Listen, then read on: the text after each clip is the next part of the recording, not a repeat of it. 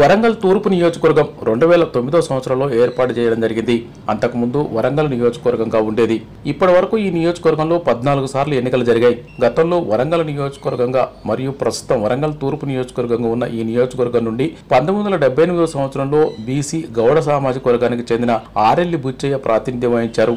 1999, 2004, 2009 సంవత్సరంలో వరుసగా 3 సార్లు ఎంబీసీ రజక సామాజిక వర్గానికి చెందిన బసవరాజ్ సారయ్య గెలుపొందడం జరిగింది. తెలంగాణ రాష్ట్రానికి నడువొడ్డు, దక్షిణ భారతదేశంలోనే ప్రప్రథమంగా రజక సామాజిక వర్గం నుండి వరంగల్ జిల్లాలో ఎమ్మెల్యేగా ఎన్నికైన బసవరాజ్ సారయ్య నల్లారి కిరణ్ కుమార్ రెడ్డి మంత్రివర్గంలో బీసీ సంక్షేమ శాఖ మంత్రిగా సేవలందించారు. తెలంగాణ అసెంబ్లీలోనే ఏకైక బీసీ ఎమ్మెల్యేగా కొండా సురేఖ ప్రస్తుతం తాజా మాజీ ఎమ్మెల్యే వరంగల్ తూర్పు నియోజకవర్గం నుండి. వరంగల్ తూర్పు నియోజకవర్గం వరంగల్ పార్లమెంటరీ నియోజకవర్గ పరిధిలోకి వస్తుంది. ఈ నియోజకవర్గంలో దాదాపు 1,90,000 మంది ఓటర్లున్నారు.